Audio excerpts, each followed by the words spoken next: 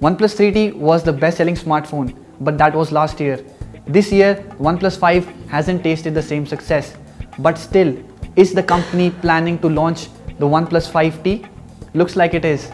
You're watching India Today Tech, and in this video, we're going to talk about all the rumors that are surrounding the OnePlus 5T, its expected launch date, specs, and possible design changes that could happen to it. Let's take a look. Some of the images with official in white was leaked online, but OnePlus confirmed that they were all fake. They stated that the OnePlus 5T will be launching on November 5. Later, OnePlus confirmed that it will be launching OnePlus 5T before the end of this year. So right now it's not known that when the company will be launching the device, but it's confirmed that OnePlus 5T is coming. The OnePlus 3T was not so much of a design change because at that time the OnePlus 3 already had a great design. It was one of the slimmest phone of its time with the best hardware available. OnePlus only upgraded some of its internals to make it one of the best, but this time around there will be changes in design. There has to be. The leaks suggest that there will be lesser bezels this time compared to the OnePlus 5, and for that OnePlus will have to remove the home button that had also the fingerprint scanner at the front.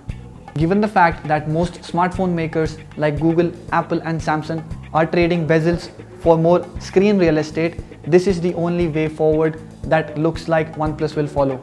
The OnePlus 5 had a 5.5-inch display, but probably in the same form factor you will get a bigger display on the OnePlus 5T. Rumors say that it could be around 6-inch in size and have a 2K resolution. Of course, since the top and bottom bezels are reduced, you will get an 18:9 aspect ratio, something that we saw on the Galaxy S8 and even the Google Pixel 2 XL. Leaked images suggest that the build quality might remain the same.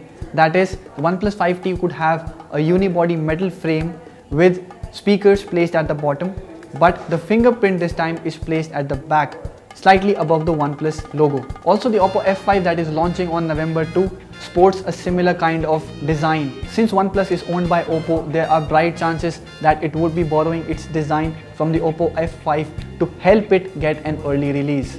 Talking about the internal hardware, most of the information states that it would be remaining almost similar. That is, a Snapdragon 835 chip with 6GB of RAM and 64GB of storage would be the basic configuration that OnePlus will be offering the OnePlus 5T in. There could also be a higher storage variant with 128GB of storage and 8GB of RAM.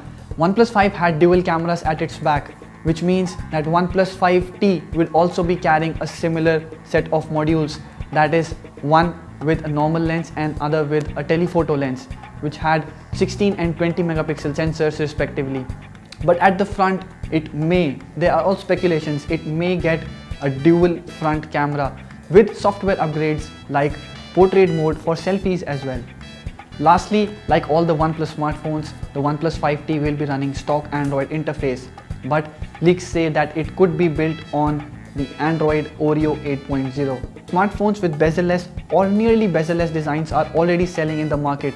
Like under 20,000 you get the Huawei Honor 9i and the LG Q6. In the 30 to 40,000 price range, you get the LG G6. Beyond that, you have the Mi Mix 2 from Xiaomi and the Galaxy S8 and S8 Plus and even the Note 8 from Samsung. The OnePlus 5T is expected to be priced higher than the OnePlus 5, close to the 35,000 price range. And if it launches a higher storage variant, the price might cross 40,000 rupees. So surely OnePlus is not early with its new design, but will it be impactful enough for the company to get more sales? We'll know in time to come. If you've liked this video, please hit the thumbs up button and share this video with your friends. And if you'd like to have more such videos delivered directly to your inbox, please subscribe to our channel. Thank you for watching.